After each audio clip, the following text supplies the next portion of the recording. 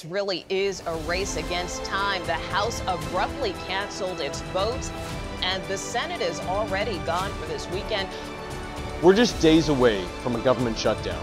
This weekend, I'm staying in D.C., away from my family to fight for yours. I'm here to roll up my sleeves and find ways to trim fat from our budget and avoid a shutdown. I came to Washington to bring common sense to the Capitol, like balancing the budget, something Iowans do every week. No one in good faith leaves a battlefield in the middle of a fight. And that's why I'm working hard to find a solution so that Iowans don't get left behind.